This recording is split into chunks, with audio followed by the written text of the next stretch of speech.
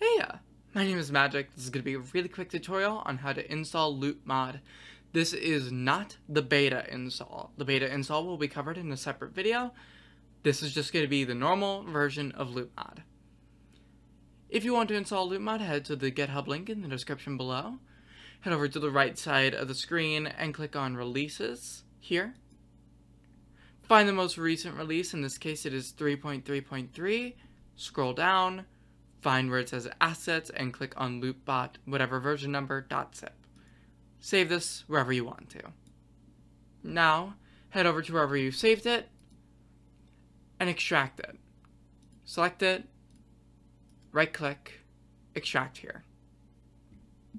You may now delete the zip file if you want to. And you'll see all these files in here. Make sure all these files are in the one folder that you want to keep LuteBot, and then run lutebot.exe.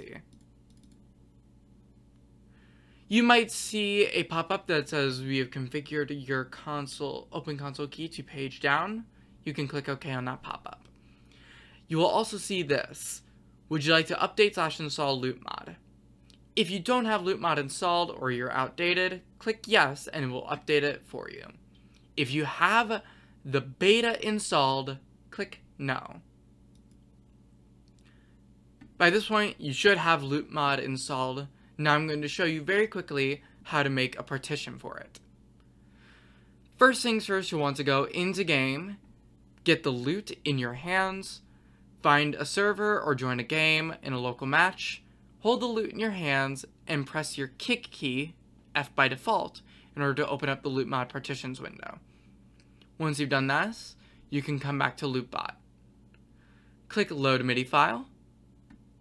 Find a MIDI that you want to load in. We're going to use one of mine for the time being.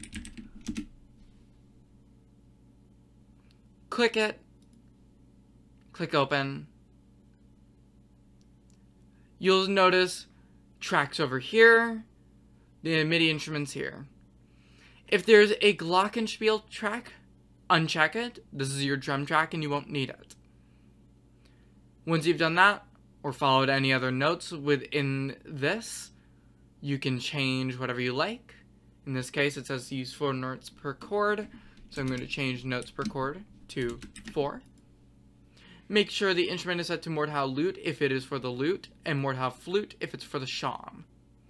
Then go over here, click Save Current Song, name it whatever you like. There can be spaces and dashes, no underscores, no other characters. Click OK.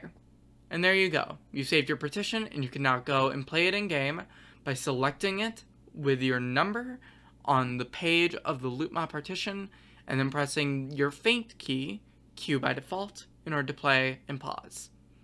Thanks for watching this tutorial. Have fun barding.